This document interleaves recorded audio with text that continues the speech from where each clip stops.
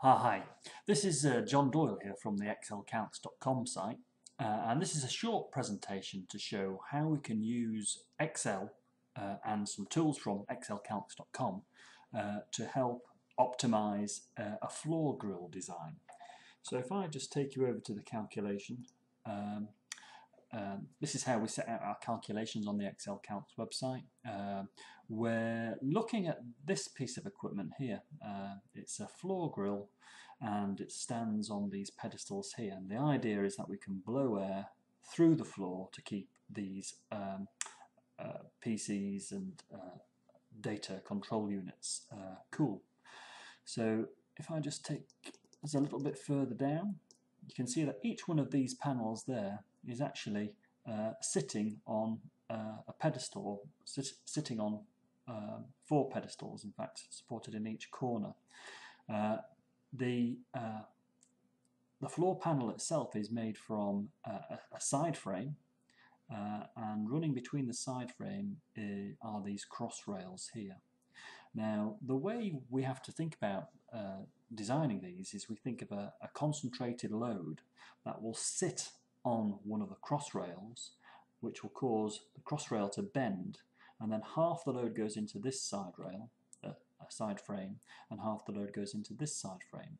And here's some classical engineering formulae that we're going to use to help us do that.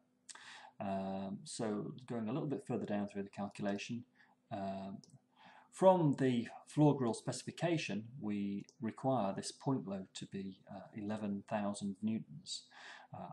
We're using aluminium, so I put in the Young's modulus of aluminium there, and the grill dimension is 600, and that's this dimension here, 600 by 600 across there, so it's a 600 by 600 square. Now, this is the crossrail section, and here's the side frame section, and you can see that this is being parameterized so that we can set the section properties to be any of these dimensions that we set here. Now, I've downloaded from the excelcalcs.com website a nice little calculation that produces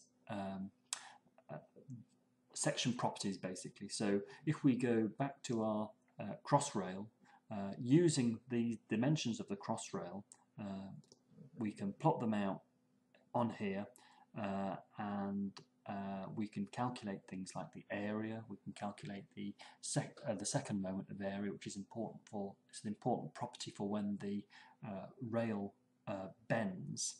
And I can also do exactly the same thing for the side frame. Now, these are all parameterized, so when I change these values here, then the sketch here changes, and also the section properties change. And if I just show you a little bit further down, I'm just pulling out, there's obviously a number of different aluminium specifications we'd use. I'm actually going to pick out this 6061 T6, so it's an allowable yield stress of 265, that's going to be important to us.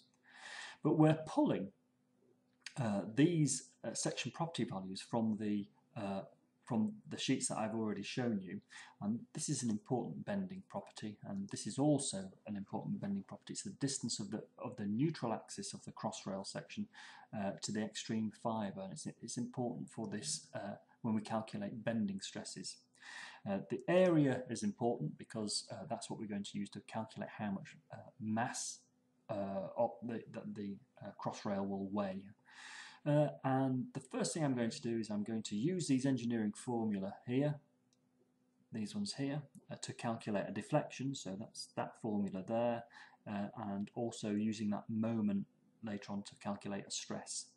So this is how we use those formulas. So we've got the full load of P on a single span of crossrail, and we can calculate from that the deflection is going to be 6.3 millimeters. And we can also work out the stress in the crossrail is going to be 370, and this is from the m times y upon I. That's the classic engineer's bending formula. And well, we already noticed this demand to capacity ratio is 140%. So as we've set up the problem, so the allowable stress is 265 and we're above that by some margin, we're 40% over. So that's, we get a demand to capacity rating there of 140%. So clearly what we're looking at in the first instance isn't going to work. We also do a calculation here for the side frame. Remember that the side frame only carries half the load. So again, we link through to the bending section property from the side frame worksheet, this one here. We've also got this distance from the neutral axis to extreme fibre. We've also pulling through the area of the section, and we've got very similar formulas now for working out deflection. The only thing you would notice is that we've only got half the load this time when we calculate deflection, and we've only got half the load to calculate the moment in the side frame. But it's essentially the same calculation. What we calculate here is that the deflection of the side frame is considerably smaller than the cross rail, and the stress is also considerably small. We have a demand to capacity ratio of 35. So we have a total deflection then, which would be the deflection of the rail plus the deflection of the frame, given a deflection of 7.1, and our allowable is 2.5. So the demand to capacity ratio there is 2.86, and we can also calculate the approximate mass by using a value for density of aluminium. And so this is actually in tons, not an ideal unit, I guess, but 0.006 is 6 kilograms, so it's 6.2 kilograms here. So that's another thing that we might want to optimize on.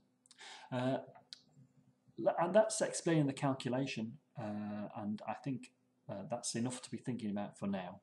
I'm going to make another presentation to show you how to optimize the section.